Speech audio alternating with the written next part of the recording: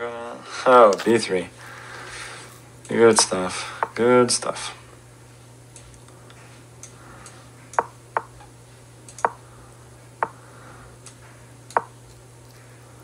So I'm now playing a London as black, which should be okay. I'll go with knight e4. Never allowing e4. He seems to be very sure of what he's doing. I'm not really sure why, because I think I have a good position.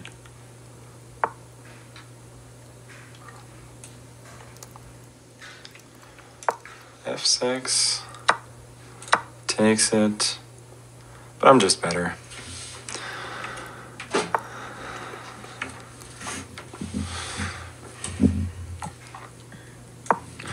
Bishop c7, threatening queen d6.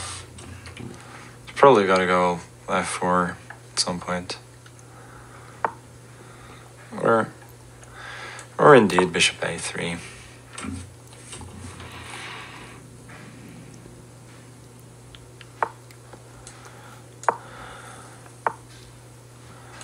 f3 now.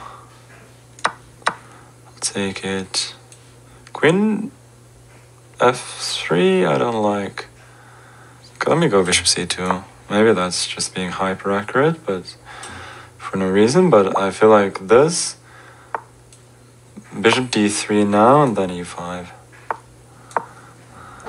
And I think his pieces are quite badly misplaced actually. And besides,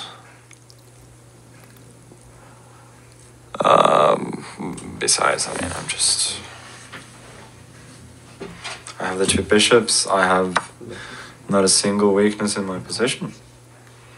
So there's every reason to be quite thrilled. Bishop e4, because why the hell not? Takes bishop h2. Okay, let me go. Just return the bishop. I'm hinting at queen c7. Always. Queen c7 now, I think. Rook f2. I think bishop g... No, that doesn't win. Oh, that would have been super ugly. Okay, let's just remove the bishop then. Threatening rook e3, winning a pawn. Also queen f4 wins a pretty fat pawn. Now we got rook coming to a1. Make it simple. That should be pretty much over. Rook e2, I got bishop d3. There were even made threats on f1 there.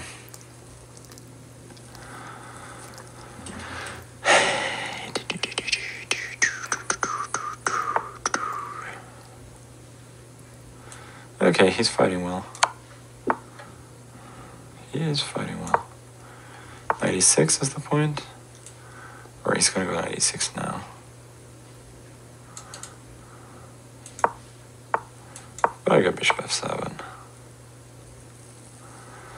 And then I got rook b2. Oh, he's got 98. That's a bit annoying. Let's play it safe then.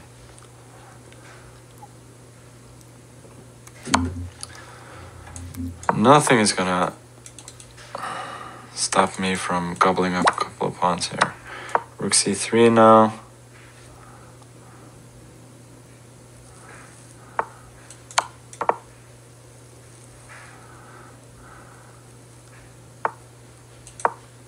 Oh, I blundered.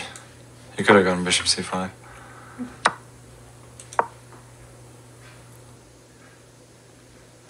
Okay, he had to take with the rook, but still it was lost. Now